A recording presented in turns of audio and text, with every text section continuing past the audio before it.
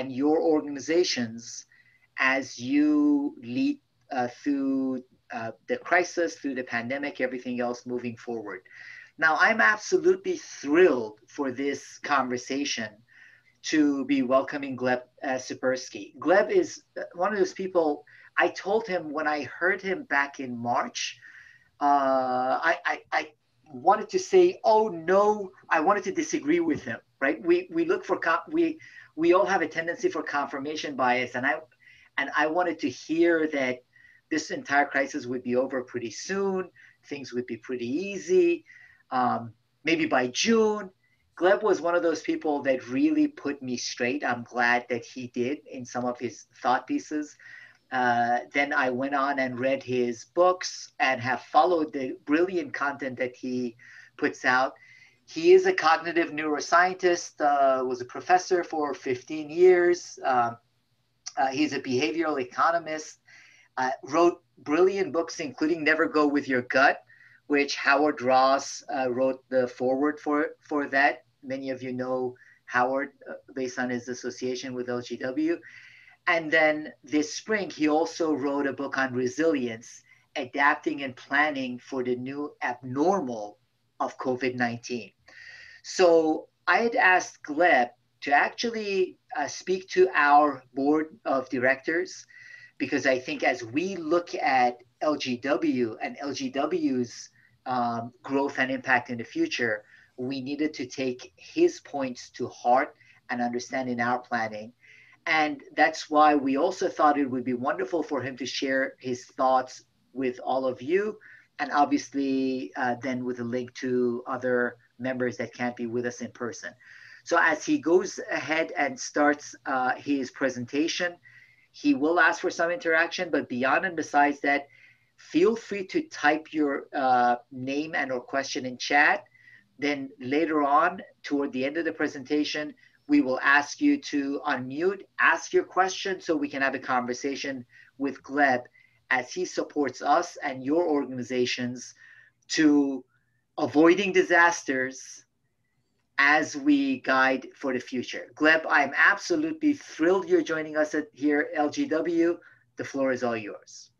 Thank you so much, Mahan. I really appreciate the generous introduction. I'm very glad I was able to help the board.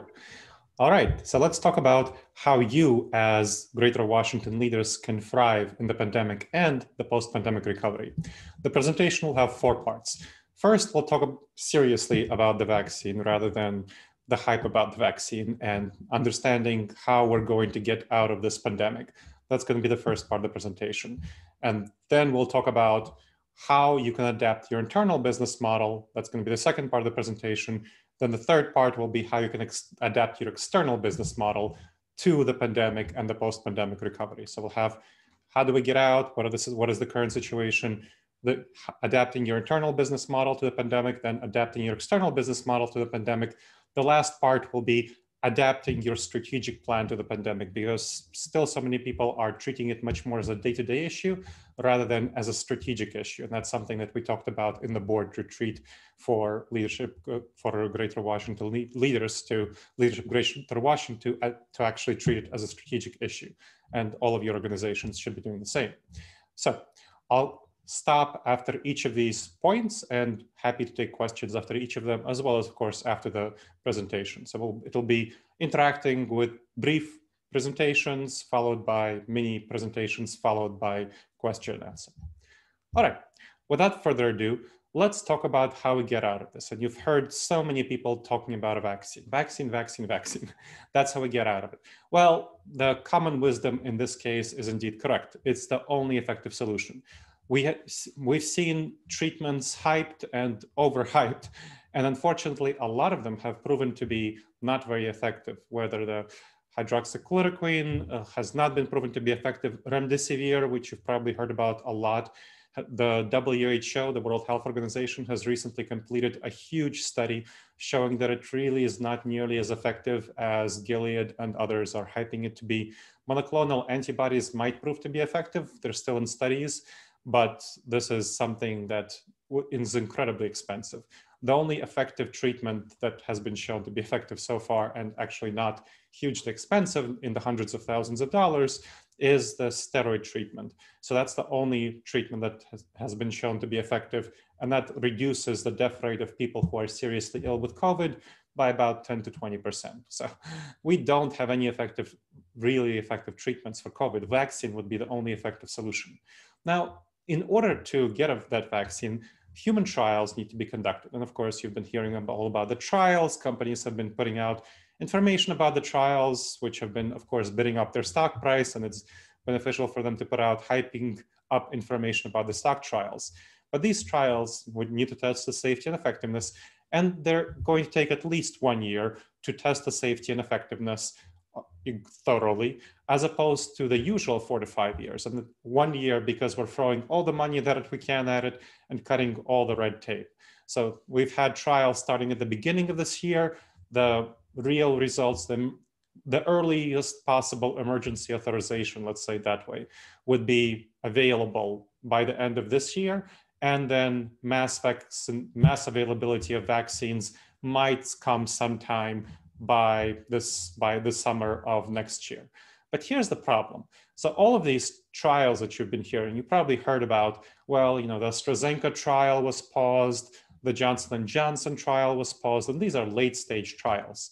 Most vaccines actually don't make it through human trials. A lot of vaccines that you don't hear about have already not made it through human trials. So it's likely that the first vaccines won't be successful. Or if they're successful, they will be the kind of vaccine that is not very effective, maybe 40, 50, 60% effective. So that's a big problem, and we'll talk about what that means. But you need to understand that it's not only getting an effective vaccine. An effective vaccine, by the way, I mean a vaccine that's about 90% effective. So something that would actually have a serious chance of preventing you from getting COVID if you're going out there in the streets. Now, after the vaccination is ready, what needs to happen? Well, the government needs to coordinate the process of producing it, distributing it, and vaccinating people.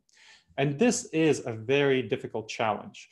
The government has already shown not great competence in getting tests out to a variety of people. So the testing has been pretty bad in many ways. Getting personal protective equipment to hospitals, not great. And then, of course, that's the production of it. Then the distribution is really problematic. And of course, we're talking about the federal government here because it needs to work with a company and distribute it all across the United States. Distribution is really problematic because the vaccines that are in the front of the line, the Pfizer vaccine, the Moderna vaccine, they need to be stored at really cold temperatures. So for example, Pfizer, which is right now the leading candidate. AstraZeneca used to be the leading candidate, but the trial was stopped. So we'll see if it restarts. So Pfizer needs to be stored at minus 70 degrees Celsius. The vaccine needs to be stored at minus 70 degrees Celsius. That's not something that CVS or doctor's office has access to. Many hospitals don't have access to it. You need to be a very well-equipped hospital or university research lab, something like that, to have access to a minus 70 degrees storage. You might have, I'm in Columbus, Ohio, you might have something like 10 places, and it's over 1 million people city. You might have something like 10 places that have that access. Maybe in DC, you have more places, maybe 20 places in your region. So that might be the case. But considering several million people in the DC region, how do you get them to vaccinate it through 20 places that offer such vaccination? So this is a very difficult issue. And then, of course, vaccination. You need to convince people to take a vaccine. Right now, about only half of the population in the US is ready and willing to take a vaccine. So you need to have a major public education campaign to get people to take a vaccine. This is a very challenging issue. So there's a lot of challenges that we're going through to get a vaccine. So let's talk about possible timelines. These are timelines that might occur that are either optimistic, moderate, or pessimistic. So let's go with the optimistic first. That's a nice case scenario. It's going to be something that's a highly effective vaccine, 90% effective, is going to be approved for mass production by the summer of 2021. So we're assuming that the Pfizer vaccine, the Moderna vaccine, one of these vaccines is going to be actually highly effective, 90% effective.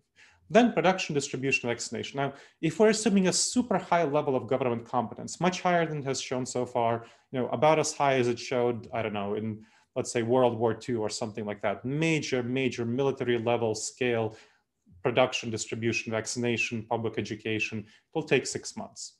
So most people will be vaccinated in that case by early 2022. And that's really when we can consider the pandemic over, when most people are vaccinated with a 90% effective vaccine.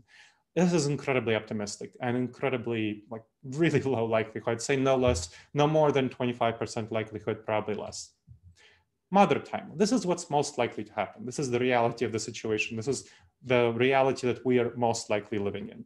It's going to be approved for mass production sometime between the end of late 2020 to late 2021 to something like late 2025 with a midpoint of 2023. Then production, distribution, vaccination at a moderate level of government competence, substantially higher than it has shown so far, the federal government, would take about a year. And then most people will be vaccinated by 2024, with, of course, that's a midpoint, and that was between something like late 2022 and late 2026. So that's the range, that's the most likely range. Let's say this is 50% likelihood that this is the world that we're living in. And then the pessimistic timeline. Unfortunately, we can be living in a pretty bad situation. It's going to be approved for mass production sometime by 2026. That assumes that, so here's the timeline. For the moderate vaccine, we're assuming that, hey, one of the early vaccines doesn't work, Pfizer, Moderna, none of them are 90% effective. Maybe we have something 50% effective, 60% effective. Then we take the information from that, what works well enough, and make a second vaccine. And then that takes about a year more to go through the trials. So hopefully a second generation vaccine works. Now, unfortunately, if a second generation vaccine doesn't work, we might have to go to a third generation. And that's something that would be approved for mass production in the more pessimistic timeline by 2026. Production, distribution, vaccination takes a year, and most people will be vaccinated by 2027.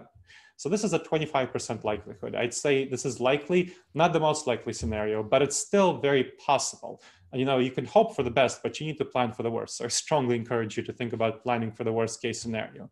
You might think this is too cynical. You've probably heard hype about Pfizer, hype about Moderna, all of these tests, trials showing that they produce antibodies. Well, guess what? We still don't have an effective vaccine against the flu. The only vaccines that we have against the flu are about 50% effective. Any given year, they're anywhere from 40 to 60% effective. So this is not good. This is not great. The 50% effective vaccine against COVID-19 wouldn't cut it. So this is not something, even if it produces antibodies, it doesn't mean that it will actually prevent people or most people from getting sick. So this is a bad situation. This is not a good situation that we're living in. And I want to strongly encourage you to not plan for the optimistic scenario. Too many leaders, too many organizations, they act as though the problem will blow over soon. As Mahan was saying, it's very hopeful to believe at the beginning of the pandemic that, it'll, like a miracle, it'll disappear someday, disappear in June or August or something like that. Well, guess what? We have over 8 million cases and 220,000 people dead. And most likely by the end of the year, we'll hit 300,000, given that the cases are increasing with the cold season, and deaths, of course, are increasing with the cold season. It's terrible and horrible. And so the worst is very much in front of us, unfortunately. Hope is not a strategy. It's a great quote attributed to Vince Lombardi. So I encourage you to use this quote and take it to heart. You want to prepare for the moderate or ideally the pessimistic scenarios. And you know what? I can understand this is painful. Like Mahan was saying, this is not easy to hear. When he heard it, it was really difficult for him. And it was really difficult for me when I was finding out this information. I was researching it starting in December when I was seeing that in Wuhan, China, the medical system collapsed. And most people ignored that. It's kind of a backwoods city in the middle of China. But Wuhan, China is not a backwoods city. 11 million people in that city, produces over $22 billion in revenue. It's called the Chicago of China, has something like 200 international flights a day, which 200 international flights a day, that means 10,000 people in and out of the city. So we have a modern city whose public health system collapsed. Of course, other public health systems will collapse everywhere else if they don't take preventive measures. We've seen that happen in northern Italy and elsewhere. Northern Italy, by the way, was the first hit because it was the city that was most associated in Europe, most associated in Europe with Wuhan because of its clothing industry. So no wonder it was the worst hit area. So I struggle to accept this information. That's really painful, really uncomfortable. I dislike it. Like Mahan was saying, it's very difficult to accept. And my clients really find it difficult to accept. People I'm talking to, people I'm consulting, coaching clients, it's a struggle. What makes it easier for me and them is knowing that in the long term, it'll be much more painful if you don't accept it and don't adapt to this major disruption. So that's what I strongly encourage you to do. And you want to be thinking about what is our future until widespread vaccination. And this is what we're seeing already. We're having looser restrictions in a number of states, and then an increase in cases. You remember what happened in Florida, Texas, Arizona, Louisiana around the beginning of the summer. It's happening across the Midwest right now, where there was an increase in cases and then really bad loosening of restrictions, increasing cases, then tighter restrictions, and then a decrease in cases. And that's what we're facing, repeating waves of this, going over and over and over again until we have a really effective vaccine. Various levels of social distancing and shutdowns. That's what we need to do. That's what we are facing. So the world, you need to understand, for your sake, will change forever. We'll change our habits, norms, values, desires, everything because of these waves of restrictions and the underlying fear and anxiety that they produce. We will never go back to January 2020. This is not something that's the reality of the situation. At this point, I'll be happy to take a pause and take your questions on the first part of the presentation before talking about how you can adapt to this situation. So, Gleb, let me mention to everyone what they can do, and I'll start out with the first question and see if there are any other questions. If you have a question, feel free to just chat, put your name in chat, and we'll ask you to unmute and speak your question. As people are reflecting on it, see whether they have questions or not. What habits, norms, values, what aspects do you see as being changed post this period, whether optimistic or sort of more realistic, when it is over? So when there is a vaccine, what aspects of human behavior and things that impact organizations do you see as permanently shifting? Well, I think some of the obvious things would be much more work from home. So people, that has been something that has already been trending. So increasing amounts of people have been working from home, somewhere between 3 to 5% of all US employees already before the pandemic. Now, with the pandemic, of course, so many more people are working from home. And I can guarantee that after the pandemic, you will still have very high amounts of people working from home because they discovered that, hey, I can make this work and I prefer working from home, and it's much cheaper for the company. So a lot of my clients, I mean, I've been doing a lot of COVID strategic pivots for a number of companies, and they have been deciding as a result of these strategic pivots, when they're actually treating COVID as a strategic issue rather than as a day-to-day issue, that they will not renew their leases. Some of them are breaking their leases because it doesn't cost them too much to break. It's kind of the first and last month of rent to break their leases. Some of them are just not renewing their leases, and they're planning to go to all virtual or keep about 10% of their previous office space. So some employees really will actually not have an opportunity to work in the office because it's much cheaper for the company to not have people. And this is not, by the way, simply small companies. I mean, it's large companies, and I'm not talking only about Google, Facebook, whatever, Dropbox, nationwide. So here in Columbus, Ohio, nationwide, established in 1893, over 100 years old, the insurance company, right? Doesn't get more old money than that. They've decided that they're going to transition some positions permanently to virtual. So that's an obvious one. Another obvious one is there will be many more virtual meetings. A lot of meetings, a lot of events are expensive, and people are going to get used to virtual events. And I can tell you that virtual events will get better, much better than they have been so far. So you can probably see the slides on my screen. They're not presented in kind of a traditional PowerPoint. They're much more engaging than a traditional PowerPoint. I'm using Prezi Video for this presentation. And it's a kind of a next generation presentation software. And this is just one example of what's going to happen in the future. I can guarantee to you that there will be much more virtual reality and augmented reality presentations, which will be much more engaging. So there will be much more virtual interactions in the future. And that's just some of the transitions. I mean, in personal life, a lot of more people will not be going to do the previous hobbies that they've been doing. So a lot of people won't be going back to dining. I mean, I know a lot of people, including myself, have been doing a lot more cooking at home. And we've discovered that, hey, this is fine.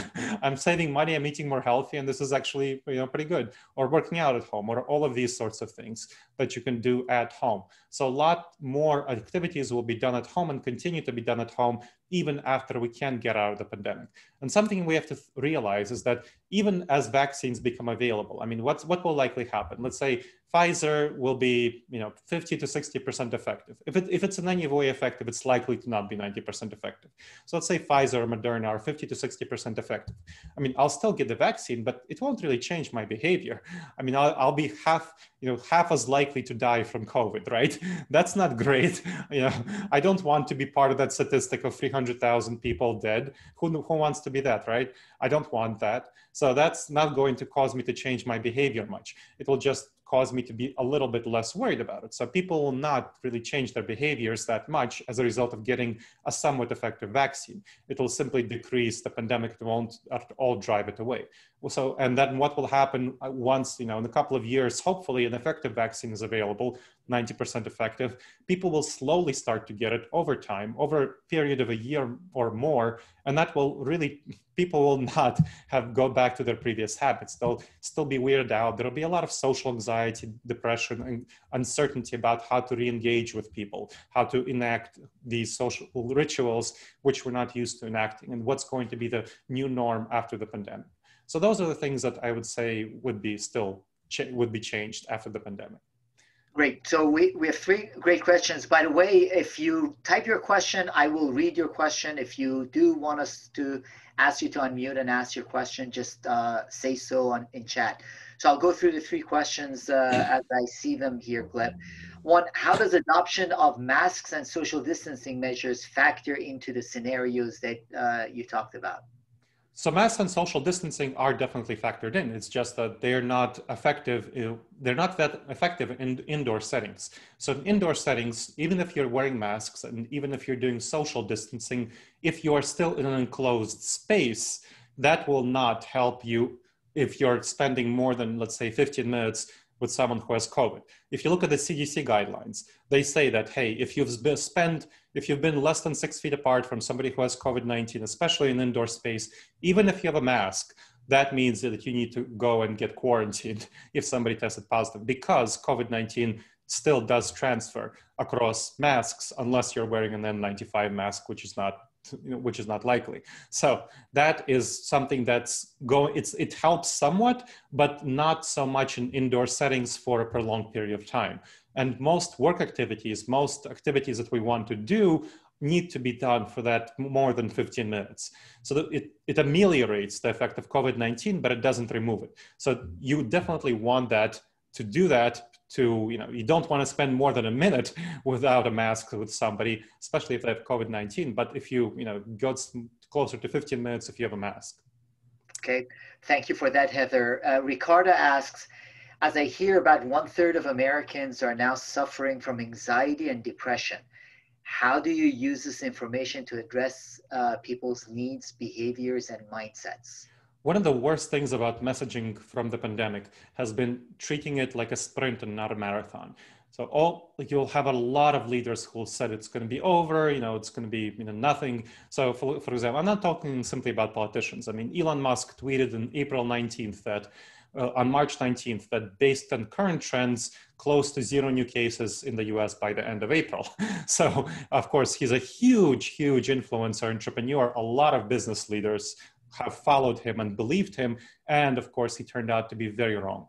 So people have been treating it, and mentally, they've been anchored initially on information that this is nothing worse than the cold, this will go away in the summer, this will not be a bad thing. And as it has become worse and worse and worse, they have become more and more depressed, anxious, and upset. From the very beginning, when I was writing op-eds in March and February about this, I've been saying that this is going to be much longer term than people think. It's going to really extend. You're not really thinking this through when you're treating it and communicating about it as a very short-term thing. Given what happened in Wuhan, given what happened elsewhere, this will be a very long-term impact, very unfortunately.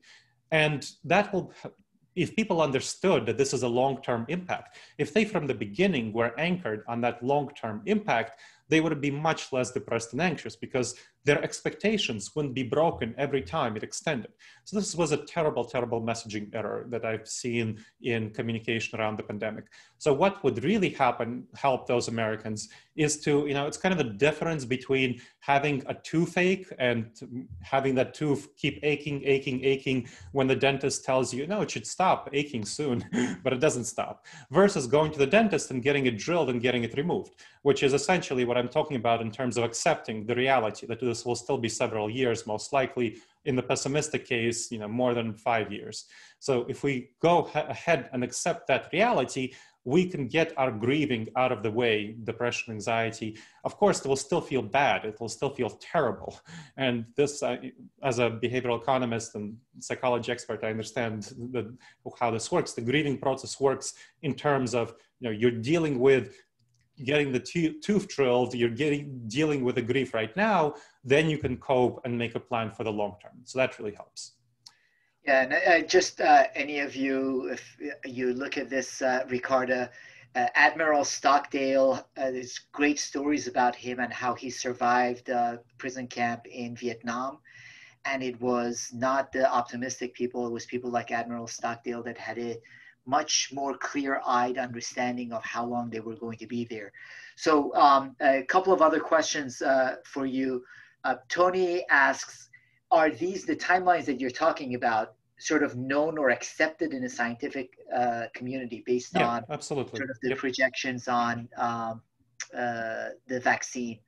Yes, they're definitely known, accepted in the scientific community. They're known that if what's most likely to happen right now, and you can conceive this by what Anthony Fauci and others in the CDC are talking about, that they're going to accept one of these vaccines, even if it's 50% effective.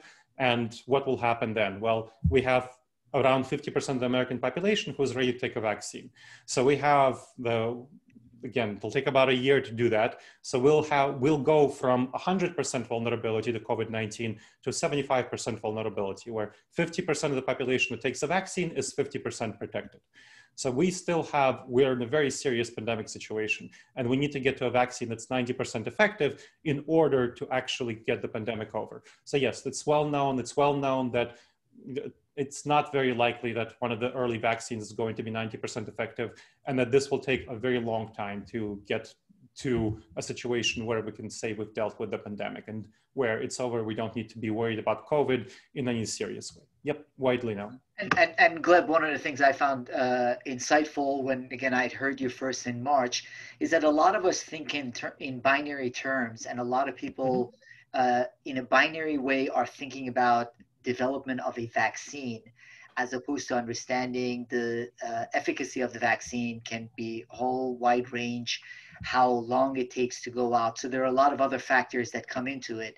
And the conversation around is always about when will there be a vaccine, without the understanding of how effective that vaccine would be, how long it would be to distribute it. So a lot of those things, and I've looked at a lot of the data that you had shared, Gleb, and agree with those thoughts.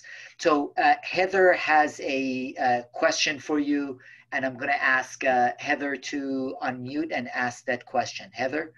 All right, last question before we move on. Go ahead, Heather. Hi there. I have a question about how systems adapt in light of these scenarios. And so I'm thinking about like the education system, childcare systems, and even whole industries like the restaurant industry, to wait till a 2025 timeline. It seems like, it's mind-boggling to think about how those systems will be able to adapt. So what does your research say about, I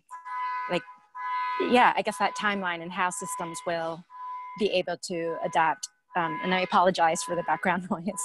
No worries.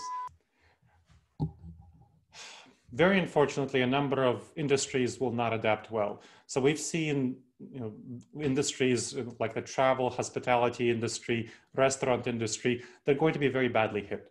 And the binary conversation about a vaccine is not doing them any favors at all. because people are not thinking straight about the vaccine. It's kind of, well, vaccine is available. Pfizer announces vaccine is available, stock goes up immediately, great for everyone, right? No, that's not the way it works. The vaccine is not likely to be highly effective, realistically speaking.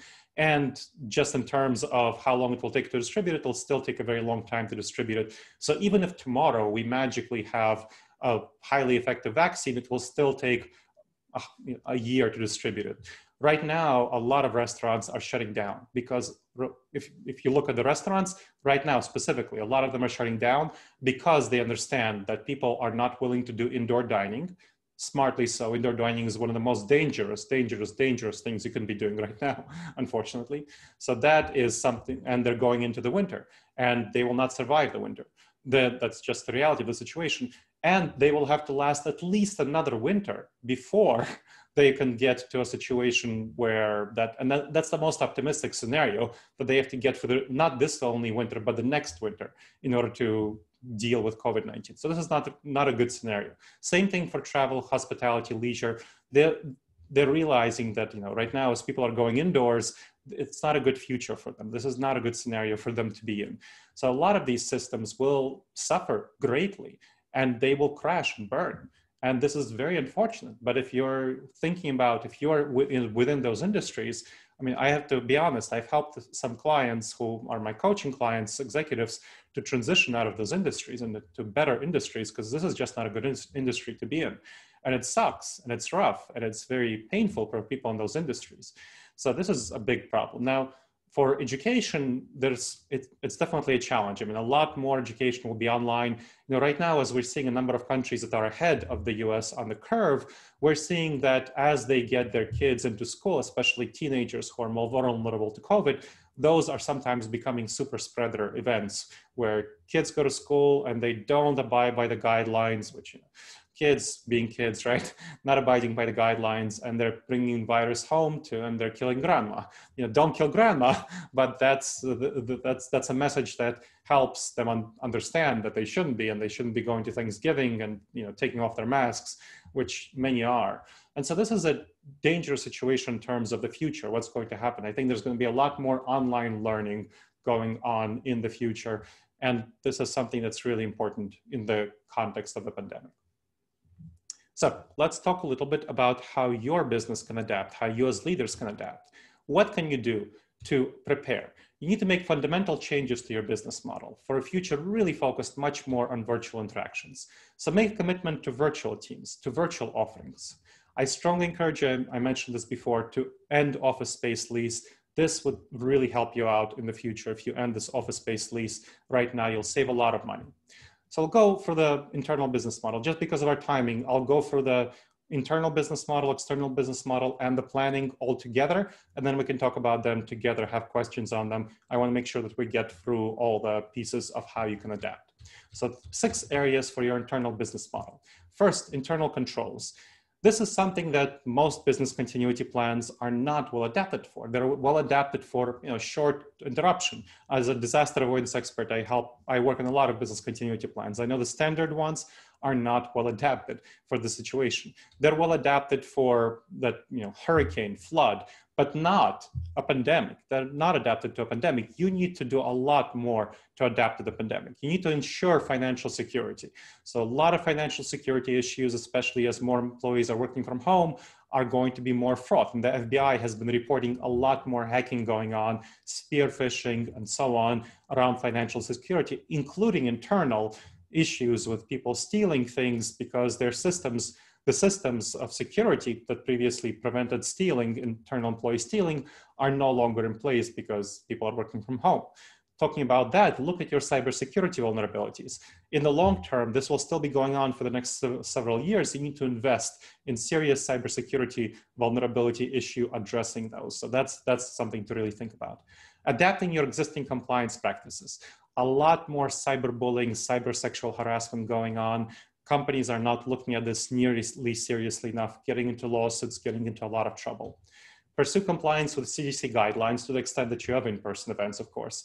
And then you want to revise your internal measurements of effectiveness and efficiency. So many companies are still based on hourly basis where they're measuring work done per hour, for example, for measurements of effectiveness and efficiency. But people are not working hourly increments nearly as much anymore because they're working at home. So they're taking time off to do little things around the home, and they're working past their 5 o'clock. So you want to do much more task-oriented measurements of effectiveness and efficiency.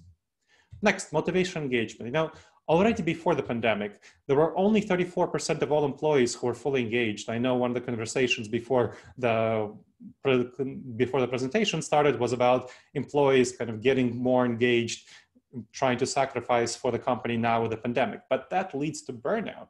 That leads to a lot of burnout, a lot of retention issues. So a lot of people are leaving companies that are just asking their employees to step up, as opposed to providing support systems and compensations and giving them breaks and doing a whole lot of things that are incredibly important for you to do if you want your employees to last and not burn out within the next couple of months, especially as the winter is coming here and people are going to be much, much, much more miserable than they are right now. It's hard to envision how miserable people will be. Winter combined with a potential election disaster, working from home is really difficult. People are not getting that surrounding tribal feeling that you get from your being at work. Work is one of our a primary way that we get our sense of fulfillment, meaning, and purpose. And people are not really getting that nearly as much working from home. So you need to help your teams get that and address that, and also help them adjust to their personal life and their household to the pandemic. Again, especially as the winter is coming, people are not really thinking about how bad it will be, and you need to provide support for them. Effective communication. This is, already before the pandemic, we've had struggles with communication, but it's much, much more problematic when you go from in-person to virtual communication. Much more of it happens by text in Microsoft Teams, Slack, Asana, Mondays, Trello, whatever systems you use. I hope you're not using emails. There are lots of good collaboration systems, but they're still using text only. Written text can cause a lot of misunderstandings. When I say, I think Mahan should take that project versus I think Mahan should take that project, those two sentences mean very different things. But when I say them, they mean the same thing. When I say them, they mean very different things. When I write them, they mean they mean the same thing. So you want to be very clear that there's written communication, there's going to be a lot more struggles and miscommunication. This is an area where you can fortunately give them professional development. So train them on how to communicate in virtual teams. The same thing is in resolving conflicts. You want to give them training on how to resolve conflicts. In face-to-face interactions, it's much easier to notice problems. You can see surprise, confusion, anger when people are face-to-face. But of course, when they're doing text, you can't see that. Emojis are not, most people don't use emojis. Even if they do, they probably are not conveying their emotions through their emojis. It's much easier for problems to go unnoticed and much harder to resolve them if you don't have training in effective communication and problem resolution. Then cultivating trust. It's much easier to cultivate trust person to person in the office because you get to talk to people over the water cooler, say how you're doing, what's going on, what are your kids doing, how's your vacation plans, how's that sports ball team, watching all of those things that you can really get into. But in virtual settings, this is not really commonly done because this is not comfortable. You need to provide a setting for it. It just doesn't happen naturally. So this is something that you can create a venue for, and we can talk in the Q&A about what to do. So this is something that you can do. Same thing for accountability. You need to create a specific venue for accountability. Office environment, you just, as a supervisor, as a leader, you can go around, see what people are doing, see who seems disengaged, bored, confused, and engage with them, check in with them. This is not something that happens naturally in a virtual environment. So you need to create new structures of accountability, those executive up the chain of command accountability, but also peer-to-peer accountability, because previously you can pop into Mary's office and say, hey, Mary, where's that report that you were going to send me? And it's much harder for Mary to ignore you when you're standing in her doorway than when you send her a Slack message. So provide that peer-to-peer accountability. Next, external business model. So 6 areas of external business model. Service delivery. So you want to be very seriously thinking about transitioning to virtual or socially distanced service delivery, product delivery. I mean, I'm doing all my presentations virtual, all of them, almost all of them. I did some strategic retreats in person because companies really wanted that. But I'm doing some strategic retreats virtually and some hybrid events. You want to think about how you can do whatever you can do virtually. Really try to do that. Some will find easier than others. Obviously, Some will not succeed very well, like restaurants offering indoor dining experiences. Now, there are ways of being creative. So for example, some restaurants that are trying to offer a more high-touch dining experience are offering their takeout, not in plastic trays, but in highly fashionable accessories where people can plate their food nicely. So that's more likely to survive. But for most of them, the best choice might be to close. Then relationships. This is a matter of professional development. You need to know how to use virtual interactions to establish new relationships and cultivate existing ones. So that's what you want to be focusing on. With clients, service providers, political leaders, prospects, so all sorts of suppliers, all sorts of external stakeholders. So this is professional development, just like effective communication, problem solving. Managing disruptions. You want to be thinking about your external stakeholders and what kind of disruptions will result from them. Will there be supply chain disruptions? Will service providers go through disruptions? What kind of disruptions will there be? Will investors not be able to invest money in your company anymore? Most people, now that you're checking out this webinar and you're combined with what Mahan is saying, you're thinking about the long term strategically, you will be much more prepared for the pandemic and the post-pandemic recovery. Most won't be. So you need to protect yourself from their failures. Shifting norms. So we talked about shifting norms, some examples of them. After these years of restrictions and loosenings, you'll have a lot of different norms, wants, values, desires. Think about specifically what's going on in your industry. What applies to your industry? Obviously, with my industry of consulting, coaching, training, that's what I do, in risk management, decision-making, and strategic planning, a lot more virtual interactions are going on and people are much more used to it. And there's much more focus on providing effective content rather than person-to-person interactions face-to-face. So you want to anticipate this shift and get ahead of it by providing, I'm using this engaging software and doing a lot of other stuff, creating online classes. You want to be thinking about what you can do to get ahead in your industry of these shifts. Unknown unknowns. This is a big one. People have thought about the pandemic as a unpredictable event, but it was predictable. Bill Gates and so many other people were talking about the likelihood of a pandemic. Pandemic insurance is something that you can get as a rider on your current insurance, but most people, most businesses didn't get it, and and as a result, they're suffering a lot. Businesses that got pandemic insurance are doing fine. So you want to scan your environment for potential major disruptors. Of course, the one coming down the pipeline is the potential of an election being a disaster. And you'll have a presentation coming up in the end of October about that. But if you want to be thinking about this, the counting of the votes with major mail-in ballots will take much more time. And there's a lot of delegitimization of mail-in ballots, which will make people perceive it as unfair and questionable, and very likely result in people going out in the street protesting against, stop the count, stuff like this. And then you'll have the people from the other side coming out and trying to protest this. Don't stop the count, don't stop the count. So what will happen? Well, you'll have a lot of clashes, civil disorder, disobedience. This is a major potential disaster coming down the pipeline. I haven't seen companies preparing for that. This is ludicrous to me that they're not preparing for it. There's so many things that they can be do to prepare for it. And I can talk about that in the Q&A. So you want to protect yourself against them. Of course, not everything can be predicted. For that, you want to maintain a cash cushion for protection. Outcompeting your competition. This is the sixth area that you want to be thinking about for external business model transformation.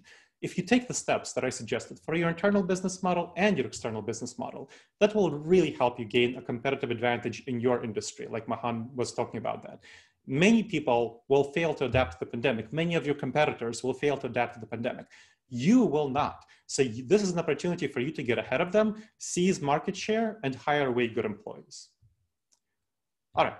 I'll talk about what you can do to plan for the long-term impact of the pandemic and the post-pandemic recovery. So there are 6 steps for what you can do. So think about the possible futures. What futures apply most to your industry, to your situation, to your company? And of course, as the best, and invest your resources accordingly. As a baseline, use at least the 3 scenarios that I talked about, the optimistic one, the moderate one, and the pessimistic one for vaccine availability. And then just apply them with various variations to what you're doing in your company and what's going on in your industry. Then 5 years out, what will happen for your company, for you as a leader? Perhaps for your household, 5 years out. What will your business look like in that scenario? In each of these timelines, Think about the optimistic one. So pandemic over in a year and a half, and then 3.5 years of post-pandemic recovery.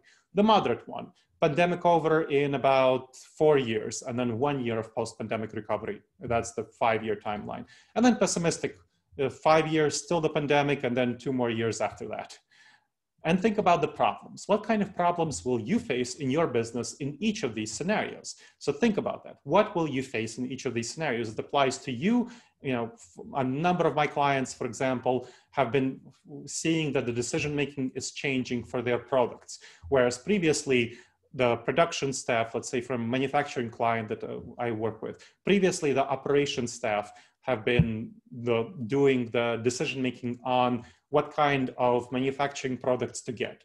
Now that's shifting much more to accounting, where they're really pressing operations to come up with the cheapest alternative. And my company provides high quality, high priced gadgets, which of course the operations people like, but accountants don't like. And so the company that I was doing the strategic retreat for realized that, hey, they're actually losing market share to these lower price alternatives because they're not able to provide an effective ROI justification of how their quality is actually good from an accounting perspective. They're certainly great from an operations perspective, but not from an accounting perspective.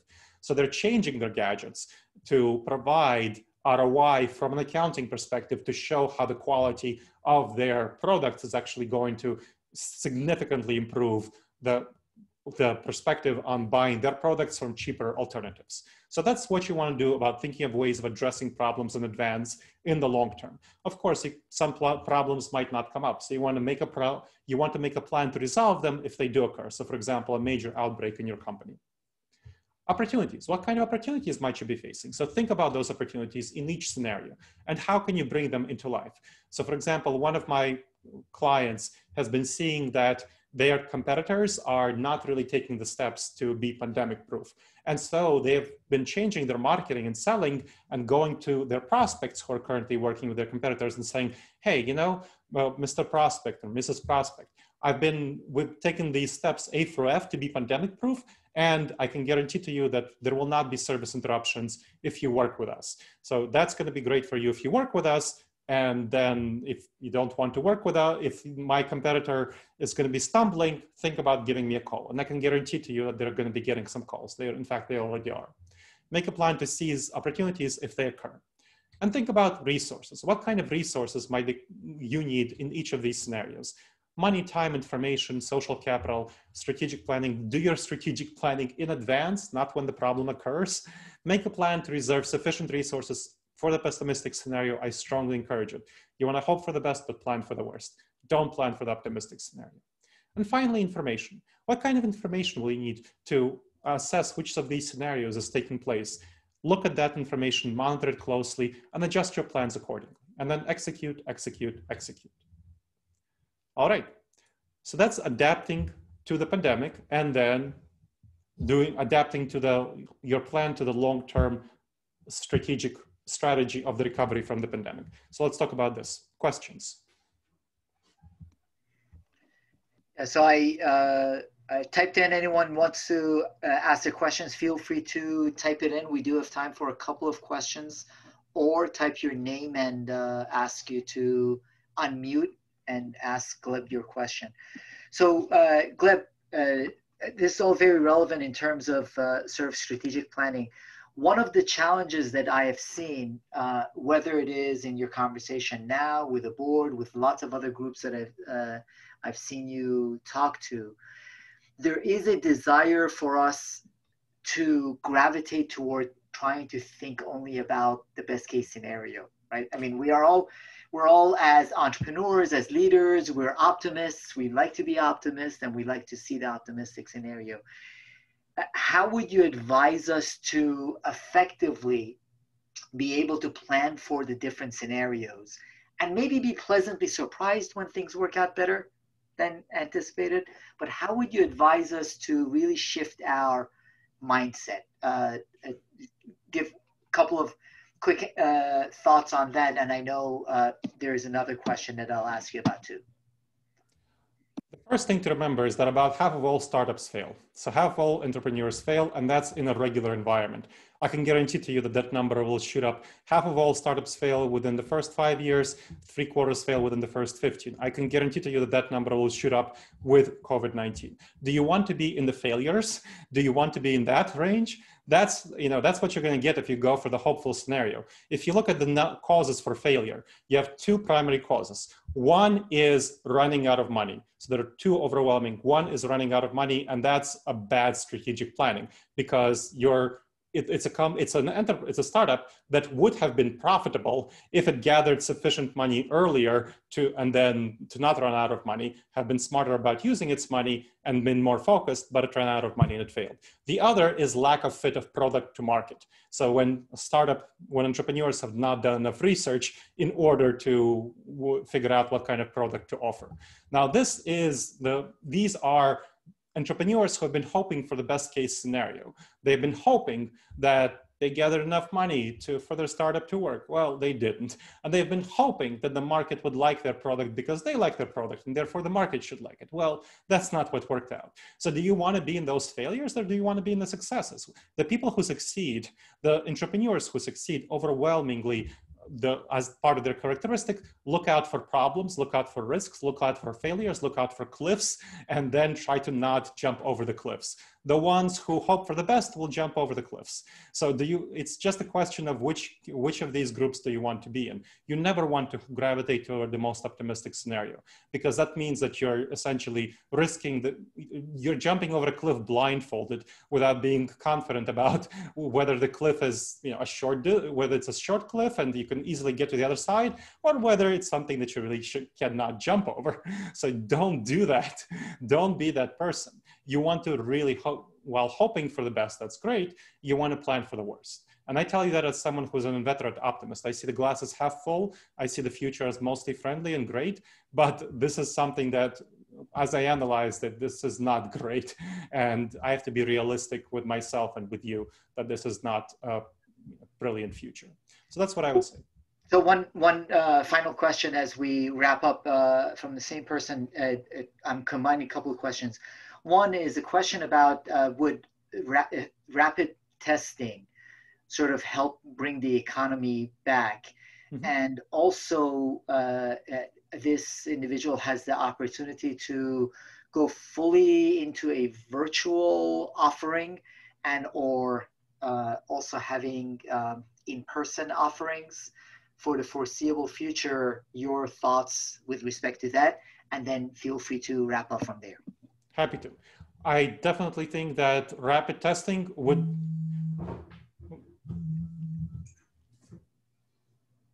Oh, sorry about that.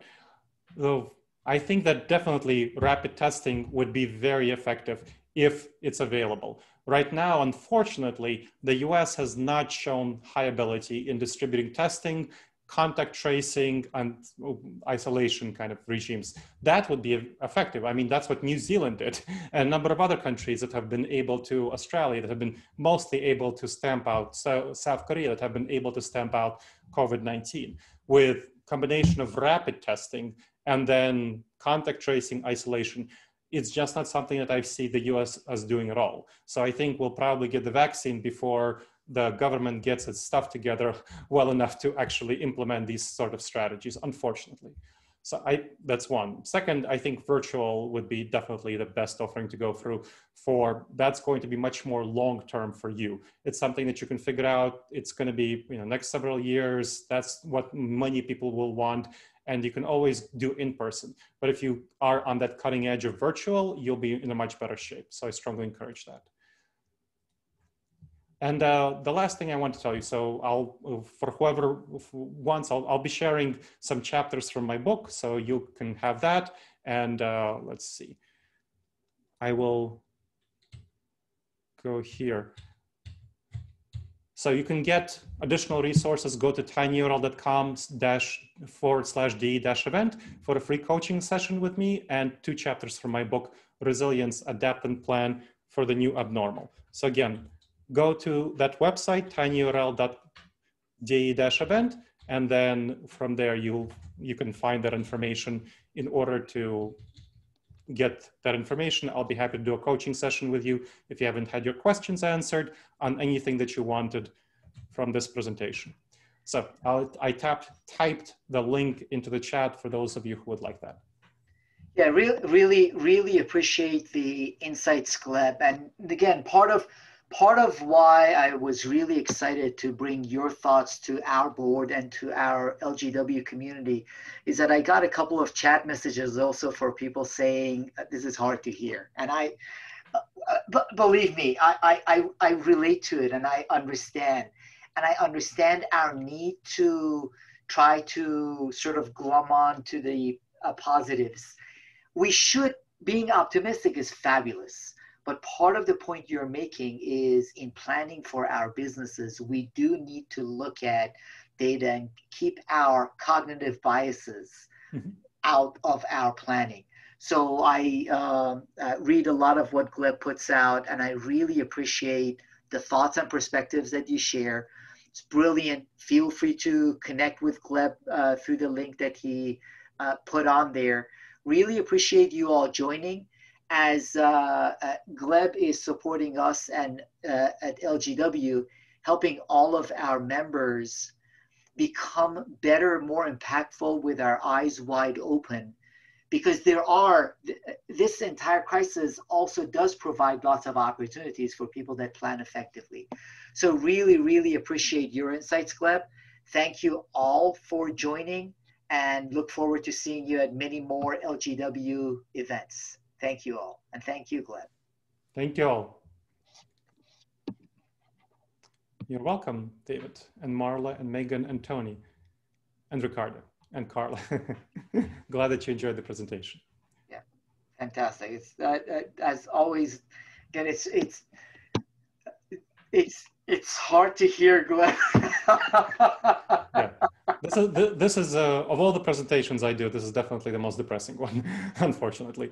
So yeah, it's a realistic evaluation of the future, but it's, you know, sometimes realism is hard to hear. And as leaders, part of our responsibility is just to again take into account all of these different factors moving forward. So really appreciate that. Bye all. Wonderful seeing you. Great seeing everyone. See you. Bye.